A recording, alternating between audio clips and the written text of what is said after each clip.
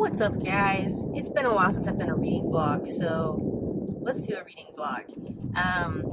Super low-key, low-energy day today. I got my second vaccine yesterday, and I'm actually I don't have a headache or body ache or anything like that. I just feel like my body feels noodly.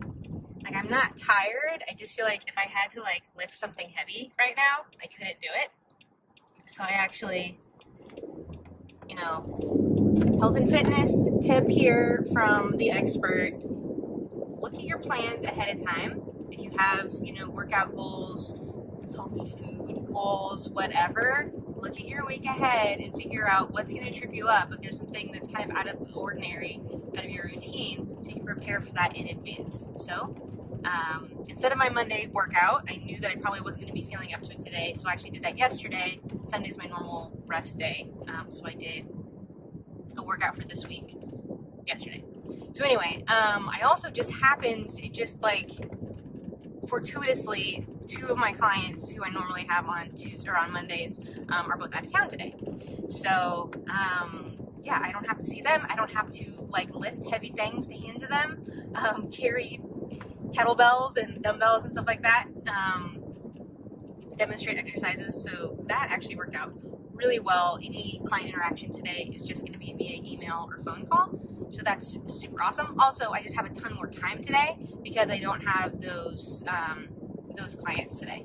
But anyhow, what am I reading, Erin? What are you reading? I'm reading Tree Grows in Brooklyn. Took me a second there. By Betty Smith. Really enjoying that. It's we follow Francie, she starts off as a young girl. I think she's like 5 or something, kind of when we are first kind of in her life, other than hearing about her birth and stuff. In Brooklyn in the 1910s? Yeah.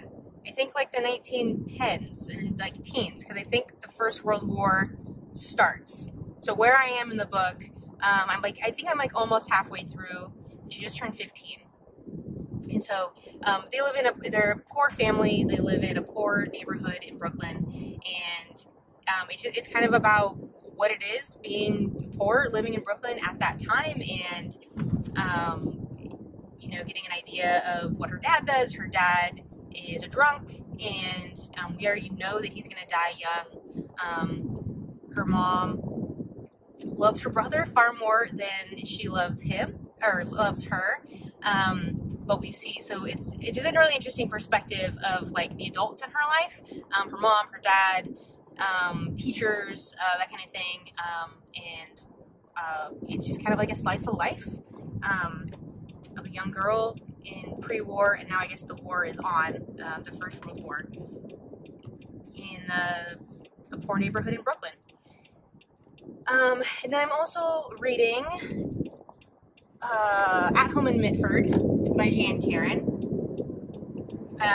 Not exactly reading along with Kate Howe in her year in Mitford, because they're on I don't know, book 3 or 4 or something like that right now, and I'm only on the first book, but I just happened a month ago or something to come across a box set of the first 3 or 4 of the Mitford books, and it's just kind of like a clerical slice of life. It's weird because it takes place in the 90s, but I think because it's such a small town, it feels like it's much earlier in time than it is. But it's about Father Tim, an Episcopal priest, and his life, and the people in his life, and it's just kind of, sweet and humorous, and really nice to dip in and out of.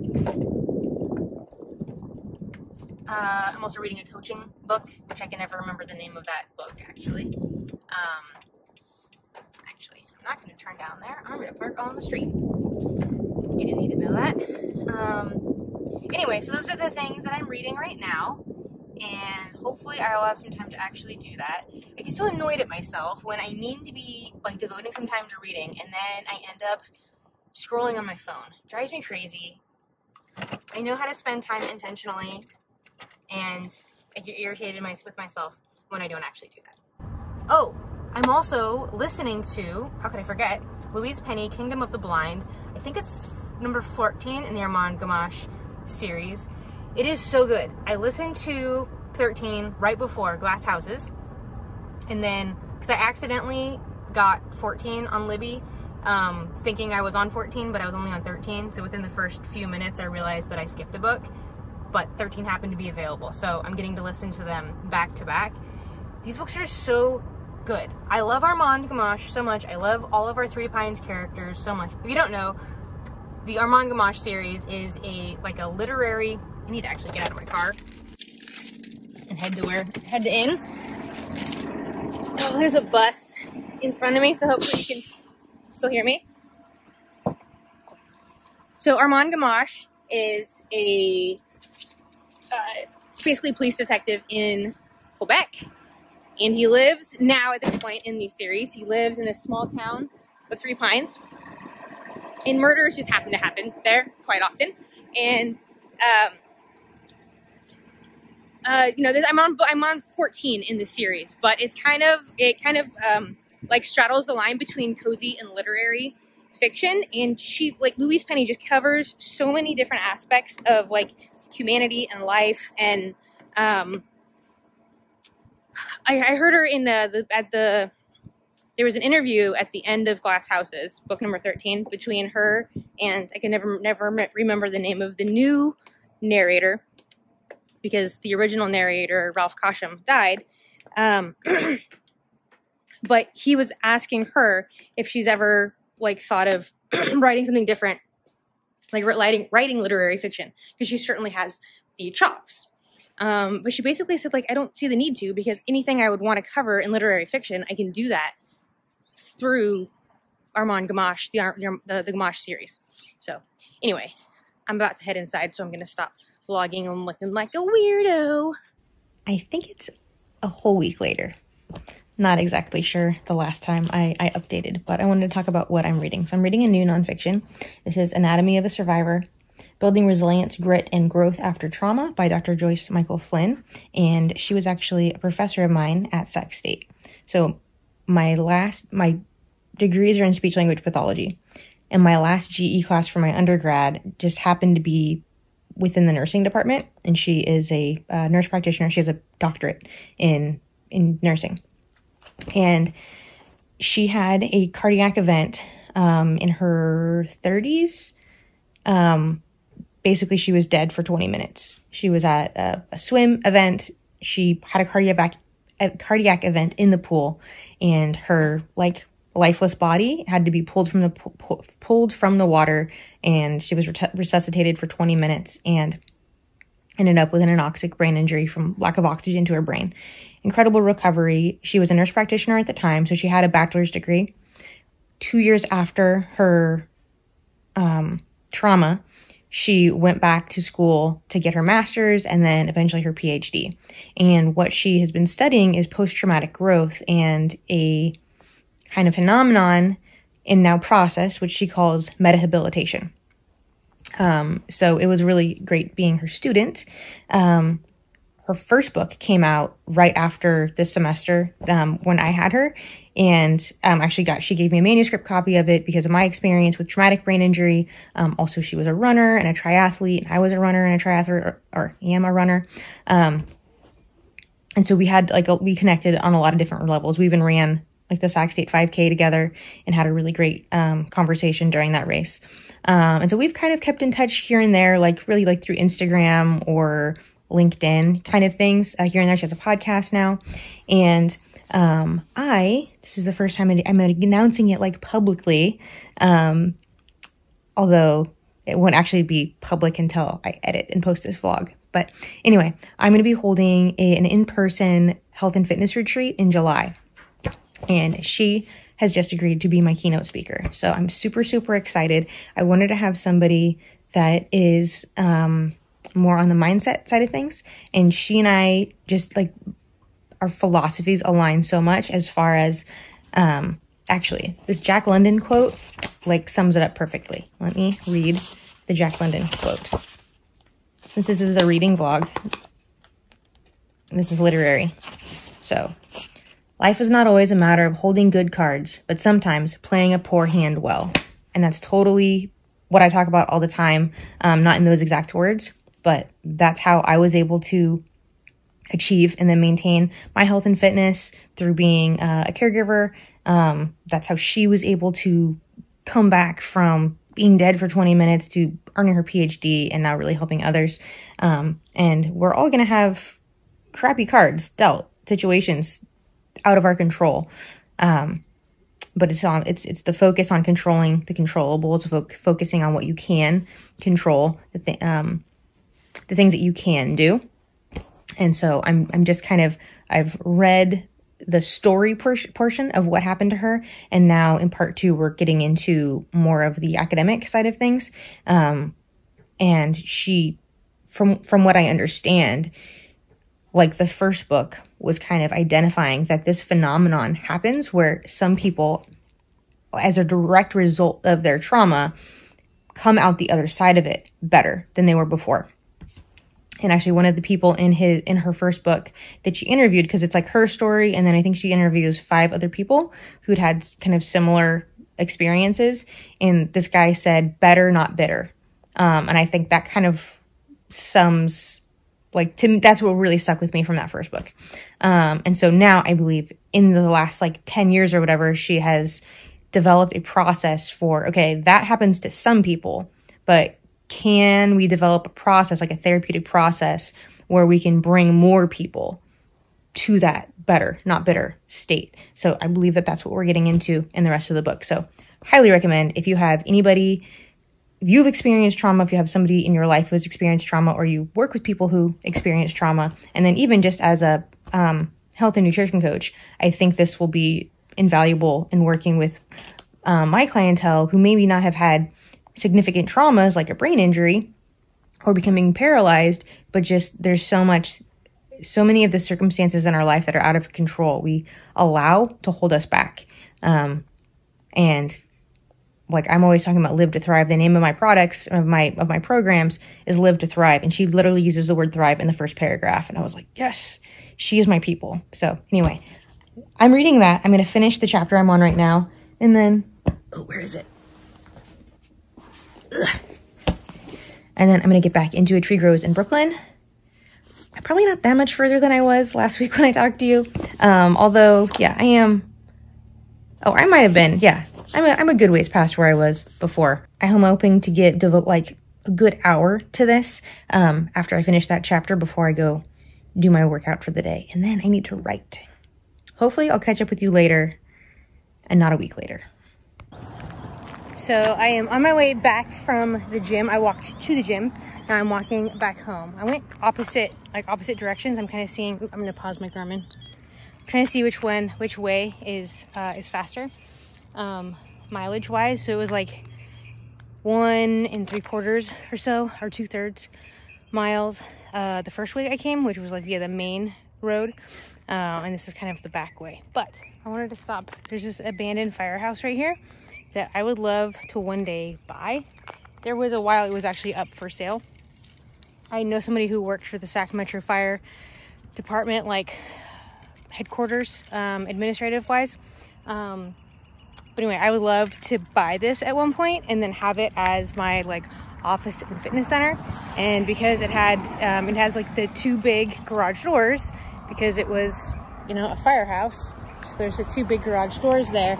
It would make such a cool gym. And then just like office, place that I could see clients, nutrition clients, health clients, training clients, whatever.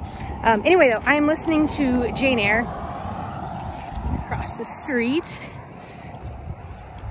Oh, the other thing is, we're like a mile or probably less from my house at this point. My house is like down this hill a bit and then up the next hill into the neighborhood.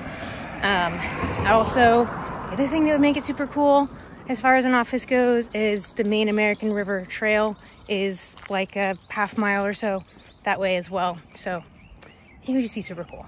Anyway, I'm listening to Jane Eyre. It's my my book club book. This is the 3rd time I'm reading it. The first time I read it, I think it was the first year I was listening to BookTube, so like, or watching BookTube, so like 2018, I think. I might have, it might have been when Lauren, from Lauren in the Books, did June Air, but it might have been the year before that. I'm not sure. Anyway, and then last year, I think I read it, maybe she did June Air last year, and then I did it, I listened to it. I'm not sure. I'm listening to the Amazon, or the Audible original. Tandy Newton reads it, which is really good. I'm at the kind of infamous gypsy scene right now. I had never really appreciated how much racism is involved. We have blackface. There's mention of, you know, dark colored skin and big lips at certain points. But I love it. The other thing is, I love at the beginning, the first time I ever read it, I was like, oh, this is like, I think Harry Potter's origin story is very much influenced by Jane Eyre. And there's even one point where her aunt locks her in a closet. So I'm going to continue listening to that, and I've got maybe 3/4 of a mile left till I get home. Let's see if our tortoise friends are out.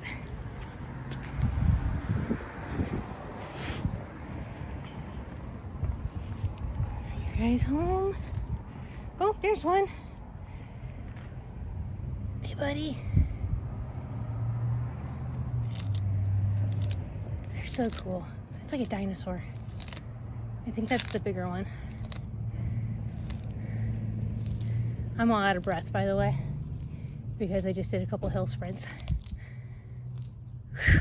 I haven't been running at all, actually, because I'm focusing on body recomp, basically, speeding up my metabolism and weightlifting. And so basically doing cardio, especially steady state cardio, is kind of the opposite of that goal.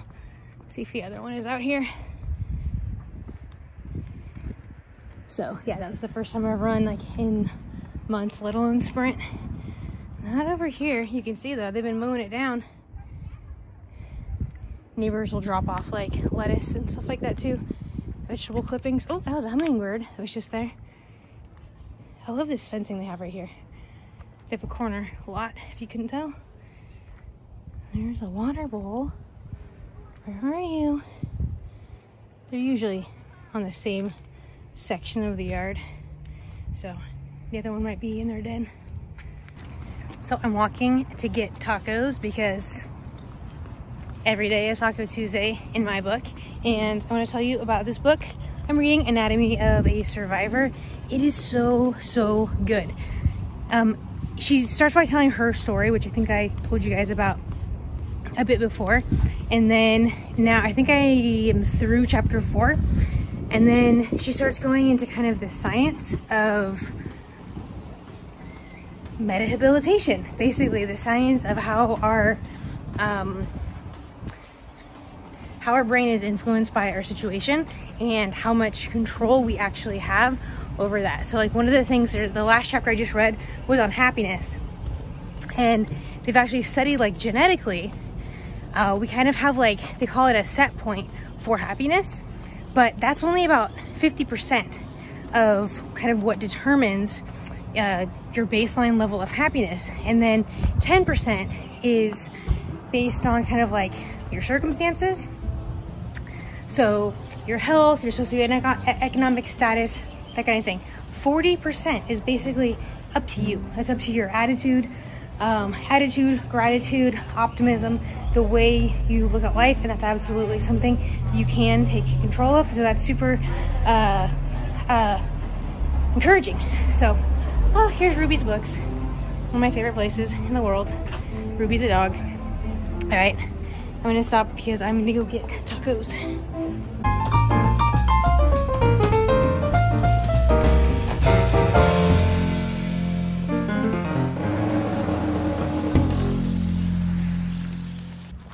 Okay, there's a lot going on right now. Different day, it's Tuesday around 11 a.m. I've been working kind of all morning, and now I'm out for a walk with my dog. We're out on the trail. Right now we're on like a single path trail, but there's a paved trail over there. It's about a half-mile stretch then that kind of goes like from my neighborhood, and then it meets up with the main American River Parkway, which is a 32-mile paved trail that goes along the American River. So really great, come on, multi-purpose trail. Goes along, at first it's Lake Natoma, which is actually one of the, it's a dammed off portion of the American River, and it's one of the premier like rowing places in the country. It's where they have the NCAA crew tournaments.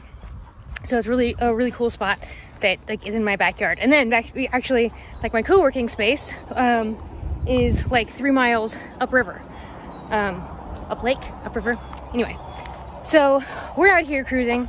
We had just turned on to from this like little stretch of trail onto the main trail, and I see there's a call box, like an emergency call box, and I see a guy on a bike just kind of holding on to it, hanging out. I don't know what he was waiting for. But some other cyclists come up from the direction that my dog and I were heading in, and the guy's like, saw a mountain lion over there. Like, wasn't a very big one, but I'm like, okay, I think we'll turn around.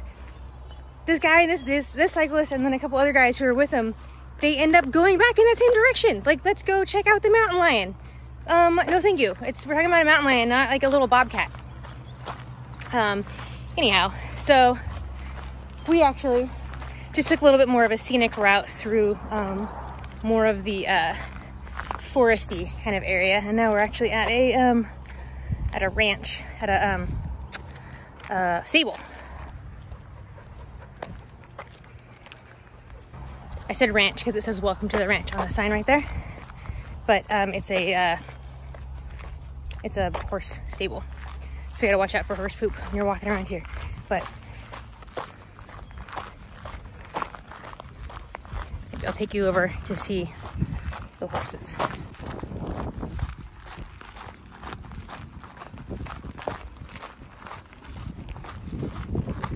Porta potty there has come in handy during some long runs before.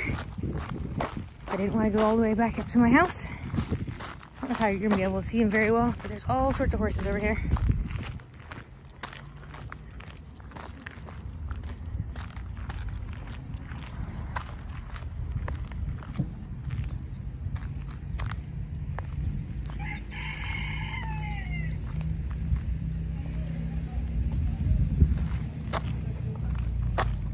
Oh, there's a goat.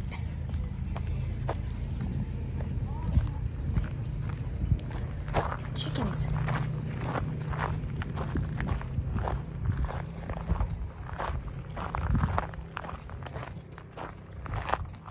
Oh, the baby goat. 2 baby goats. 3 baby goats. Cute.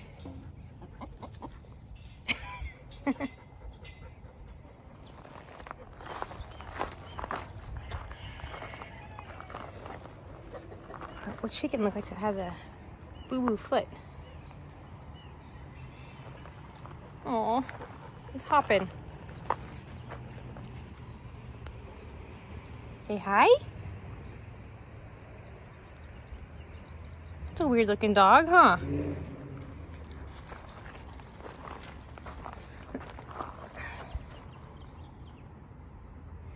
It says, howdy, we are pygmy goats. Yes, we are supposed to be this chubby. Hi. My late husband and I once took care of his aunt and uncle's goats. The horns of the billy goat could actually like slice a carrot, which I had no idea. But it would come up and nibble the like the seams or the pockets of jeans. While you're wearing them, of course. Okay, so lots going on. So whilst this mountain lion situation is happening in real life, listening to Jane Eyre, and you know, we kind of got to the real turning point in the book. I think it's probably one of the greatest disappointments in a book, not disappointed in the book, but disappointments experienced in a book that I can think of of where the plot, the characters are heading in one direction, and then something happens. And so that's like, that was happening at the same time as there's a mountain lion. So anyway, more of the gist. Okay, first of all, like, skip ahead a little bit if you don't want any sort of spoilers for Jane Eyre. But the descriptions of Bertha, what the hell? Like, purple, swollen faced, like, all the, okay, so there's that, okay? But the other thing, and this is the third time I've listened to this, or second time I've listened, third time I've, like, read the book. And I'd never thought about this until now. So it was just describing Bertha as this, like, large, I think virile was used, woman, very strong, big in stature, like basically the size of Mr. Rochester. How is she so big? I mean, like, obviously, like, you can be like a tall, broad person, but how, when she's like locked up in this attic all this time, it's not like she's out like riding horses and baling hay and chopping wood. Like, how has she remained this strong living in an attic? And how is Grace Poole supposed to be able to handle her while meanwhile she's, you know, attacking her brother, and she's just attacked Mr. Rochester? Like, that part's not adding up for me. That being said, this is one of my favorite books, definitely in my top probably 3 classics. Yeah, but just some things that I had never really thought of before. So in other news, you know, Monday is Memorial Day, and as many of you know, my husband was a Marine. He died last year of COVID, but he had a traumatic brain injury, which he sustained as a Marine. He was hit by a roadside bomb in Iraq, and we lost 1 corpsman and 3 Marines the day that Sam survived. And Sam survived for almost 13 years after his severe TBI. So Memorial Day is, you know, a really big deal for me. It's a hard day, a lot of mixed feelings. First of all, never say Happy Memorial Day. I know that the intention is there. You think you're being grateful, patriotic, respectful. But for people who are on the other side of Memorial Day, who it's not an anonymous honoring, you know, it's not an honoring of the anonymous fallen, who have a specific person or people who they are honoring, you are saying happy day to remember that this person died for our country. And I know the intention is there, but I can tell you, as someone who has been on the receiving end of that, that's not what it feels like. Just the word happy. Like, you would never say happy 9/11. You would never say that, and if you did, you would deserve to be punched in the throat. And that's what it feels like when someone says Happy Memorial Day. The other thing is, Memorial Day is not for all veterans. It is only for those who have died in service to our country.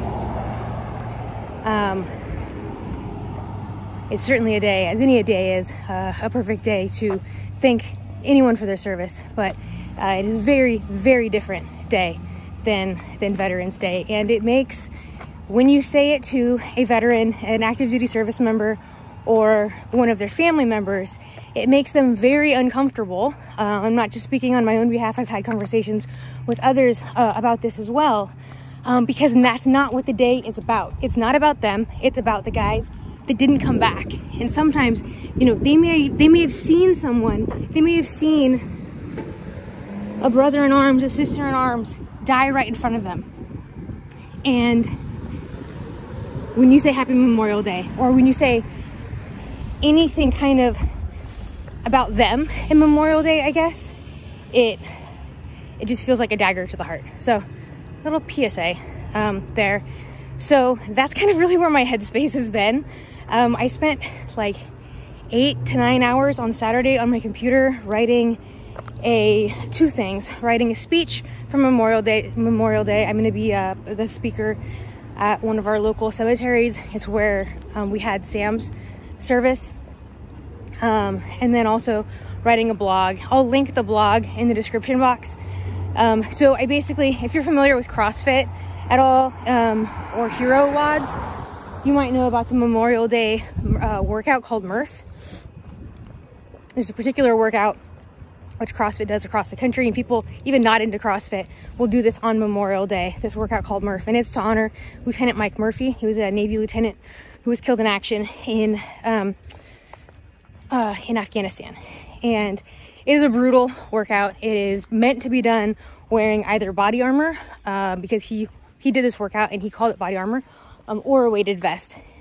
It's a very difficult workout and it's not appropriate for most fitness levels. So I wanted to create a memorial workout that would, one, not need any equipment. It can be done all with body weight.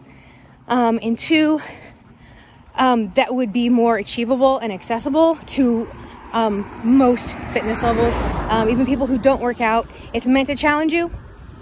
It is meant to make you want to quit, because that enables you to think about who you're doing it for and to dig deep. And I kind of in the blog, before I get to like what the actual workout is, in the blog I talk about kind of my experience running. Come on, buddy. I talk about my experience running the Marine Corps Marathon in October of 2019 and how amazing it was, and unlike any other marathon, and how I was able to kind of tap into honoring the fallen, honoring my husband, honoring those who have served and have had to basically face situations where if you quit, you die. And yet, you know, I paid to run this marathon. I volunteered to train for this and do this. And I think it's really important to be able to, from time to time, in a way that's safe, but still super challenging, to push yourself and see what you're made of. I think it's a good mental exercise and good physically. And so doing a workout to honor the fallen is a really great and motivating way to do that. Stevie will not walk across these metal panels on the ground if I try to make him. He won't. Okay, go. He always walks around them.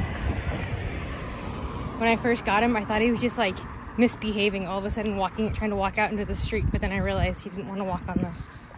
He's fine actually with these little yellow bumpy things, which is weird. No problem with this. So it must have to do with, like, can you feel like the electrical hum or buzz? I don't know. The other thing is, I'm worried about our tortoise friends, because so far this year I've only seen one. I showed you the one the other day, and then I saw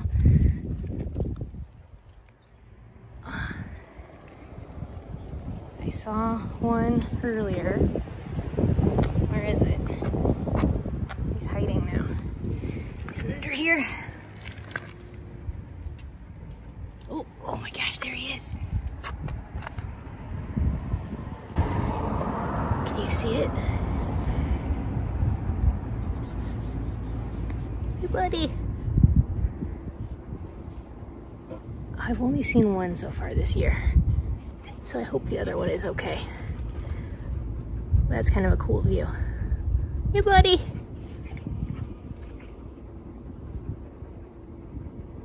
I think it's the other one that was more like friendly and would come up too, so I hope that one's okay, and hopefully it's just in its den and I just keep missing him. Okay, Whiny, let's go.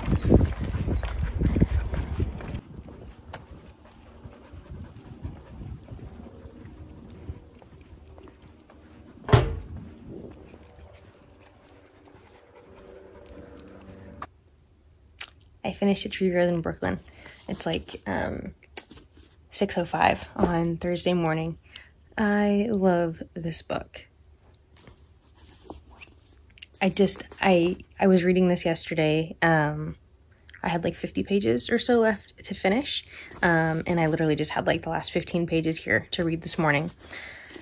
I stayed up late reading it last night, and then couldn't hang. But I didn't want to finish it. I was reading like some books when, you know, like it's this really plotty kind of ending. you end up like rushing through and reading way faster than you normally do. And then sometimes, like with The Tree Grows in Brooklyn, I end up reading slower than normal because I'm like savoring it. And I keep finding ways to distract myself to not finish it, basically. And that's how I felt with A Tree Grows in Brooklyn. I just, fell in love with Francie Nolan and really the whole cast of characters.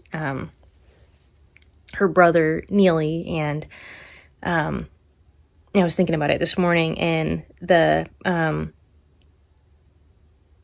she lives in Brooklyn, and it obviously A Tree Grows in Brooklyn, but it feels like a small town kind of story where we have like the same locations, the same kind of like neighborhood characters pop up at different times throughout the story. And then as Francie grows up, she kind of leaves the neighborhood a little bit, as she's very much forced to grow up, faster than she should, due to, her family circumstances, and then also just kind of like the world circumstances at the time. I just love it so much, and I know that I will be rereading this umpteen times in the future. If you've read anything else by Betty Smith, or if you know of another book, if you've read A Tree Grows in Brooklyn, you've read another book that reminds you of that, let me know what that is in the comments, because I'm here for that. So I think I'm going to go ahead and wrap up this vlog right here so I can get it edited. Like, I don't even know how long I've been filming footage for this vlog. I think weeks, maybe. I think my book club for Jane Eyre is tomorrow night. So I'll be finishing up the audiobook of that in the next couple of days with no problem. Thank you for watching. See you around the tubes.